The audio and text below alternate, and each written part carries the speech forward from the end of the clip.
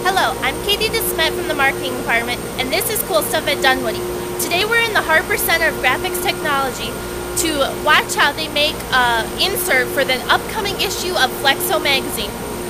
This is what the insert will look like after they are completely finished. Now let's watch to see how it gets made. Hello, we're using the Mark Andy 2200 to print for test.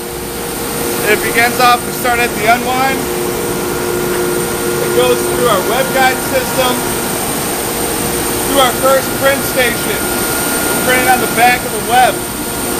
This actually is a turn bar, which flips the print so you can print on both sides. It's kind of crazy.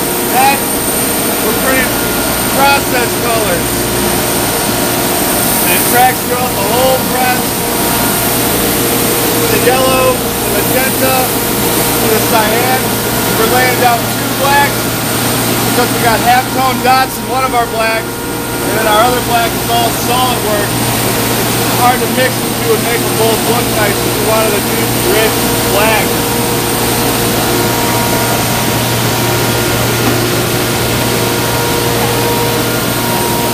Then we go through our die cutting stations, to our actual die cut station.